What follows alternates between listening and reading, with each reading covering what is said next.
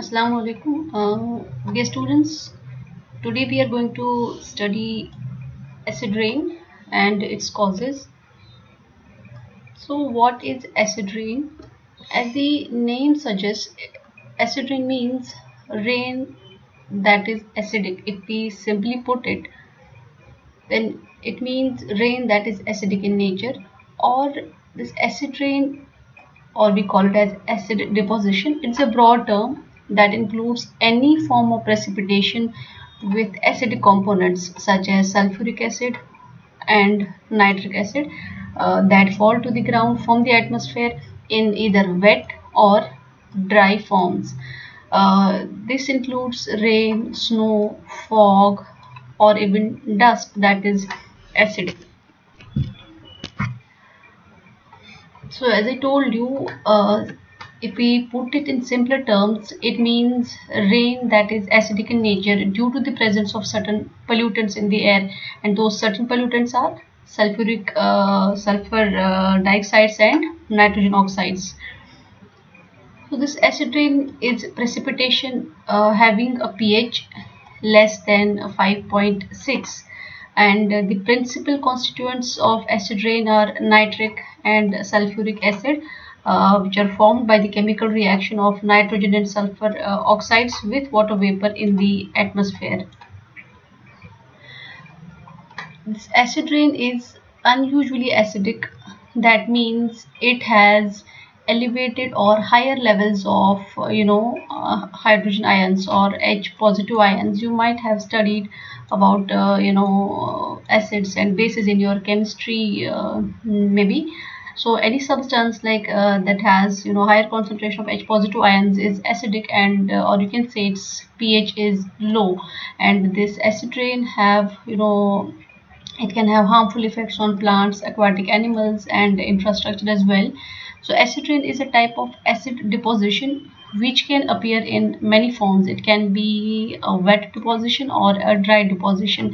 So wet deposition is rain, sleet, snow, or fog that has become more acidic than normal, and dry deposition is another form of acid deposition, and this is when gases and dust particles become acidic. So when dust particles are acidic, so they are called as acid particles and gases, so we call them as dry deposition. And wet deposition is like acid snow, and acid rain is like we call them as wet deposition. So how are they formed? Like when nitrogen oxides and sulfur dioxides are released into the atmosphere from the factories, from the thermal power plants, from the vehicles.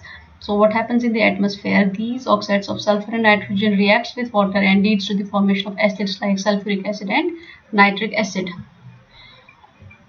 So this is how these how this acid rain is formed. So when oxides of nitrogen, we call them as NOx, they are released from the vehicles. So when these oxides of nitrogen and oxides of sulfur that are released from the thermal power plants, where fossil fuels are burnt, so they release oxides of sulfur, and these oxides of sulfur and oxides of nitrogen react with water and leads to the formation of nitric acid and sulfuric acid, which later on comes down in the form of rain, and we call it as acid rain. Or it can come down in the form of acid snow, and which later on affects plants, and it can also cause acidification of our lakes and water bodies, which we will talk about in our next lecture. So let's have a look at the reaction, like how this acid is formed in the atmosphere.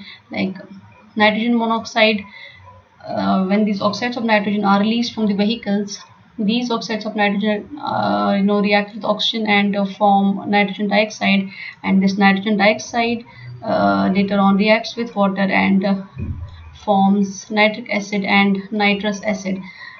So likewise sulfur dioxides are released from the uh, these sulfur dioxides are released from the thermal power plant, from the industries where fossil fuels are burnt, fossil fuels like coal, etc.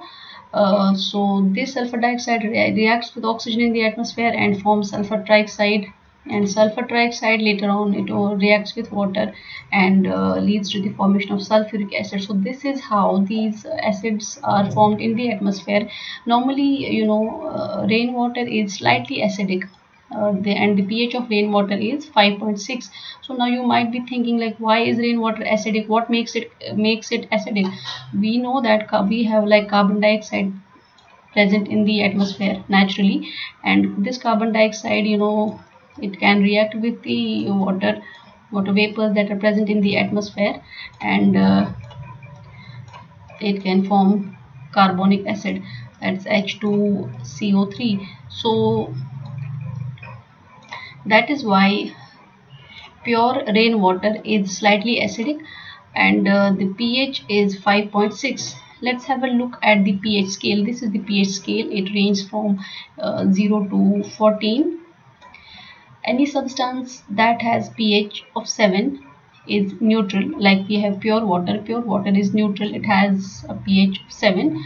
So any substance having pH less than 7 is acidic. So this is increasing acidity. And any substance that has pH more than 7 is alkaline. Alright, so acid rain has pH less than 5.6. so when the rainwater has a pH less than 6, we call it as acid rain. So this is how the reaction takes place in the atmosphere. So what are the causes of acid rain? Like there are like both natural and man-made causes. Lightning strike in the atmosphere release nitrogen ions, and sulfur is released from the volcanic eruptions, because volcanic eruptions release loads of gases like carbon dioxide, sulfur dioxides, hydrogen sulfide, methane, carbon monoxide, etc. So these are the natural causes of acid rain. However, majority of these gases are released from the man-made sources, like we have the fossil fuel combustion. So when fossil fuels are burnt in thermal power plants, in industries, these fossil fuels release sulfur dioxide into the atmosphere, which later on leads to the formation of acid rain.